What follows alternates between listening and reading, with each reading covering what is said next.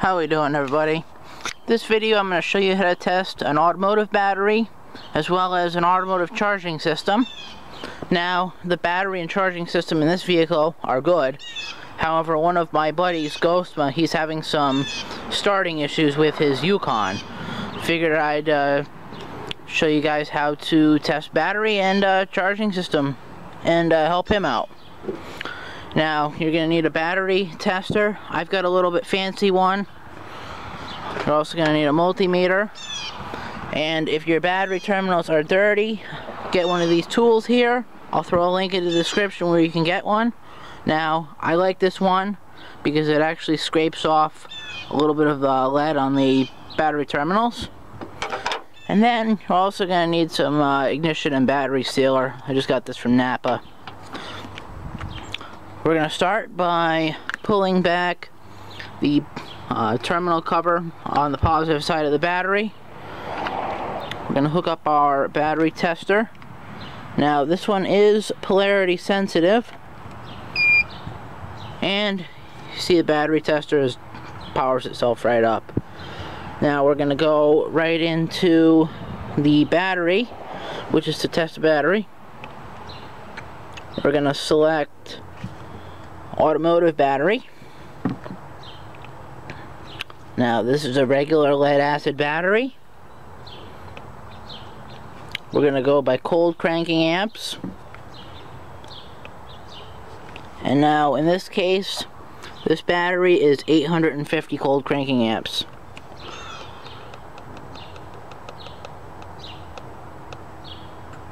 And we're going to press the enter button to test the battery.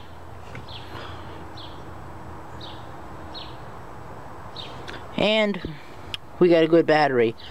12.1 volts at 839 cold cranking amps. This battery is at 98% of its cranking ability. And wouldn't be surprised by that because this battery was brand new at the end of January.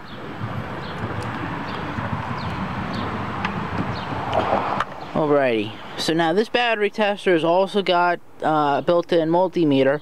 However, I am going to show you how to check your charging system using a voltmeter instead of this.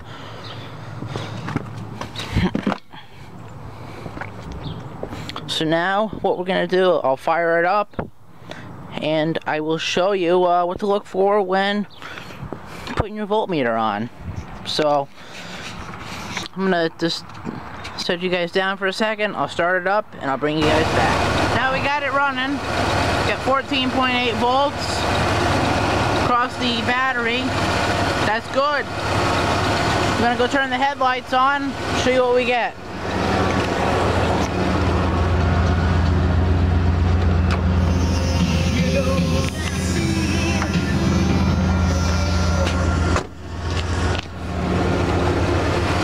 Got our headlights on now.